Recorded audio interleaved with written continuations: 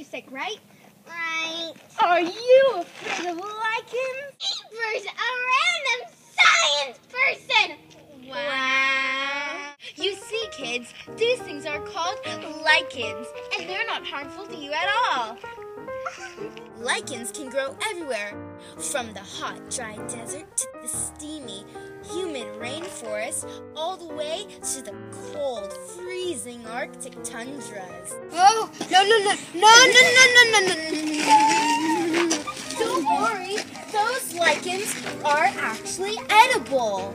You see, there are different kinds of lichens that are and not edible. For example, the reindeer lichen, which most reindeer live off of. And there's also the powdery sunshine lichen, which may sound joyful and adorable, but is actually deadly.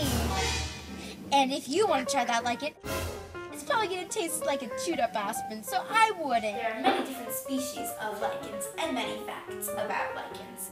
Crustos is crusty, the edges are unlobed and flat, and they are very hard to remove. Well, I wouldn't go like that. Foliose is leafy and it has a fungy layer, and the top and bottom layers are very different. Fruticose, which is shrubby. They have round branches with the shrubby layer on the outside, and they have vertical growth pattern. This over here is leprose, which is a big powdery mass and has no organized structure, as you can see. That must have taken a long time to draw. That's ironic because lichens actually take a really long time to grow. They grow to be about 2 to 3 centimeters each year, or even less.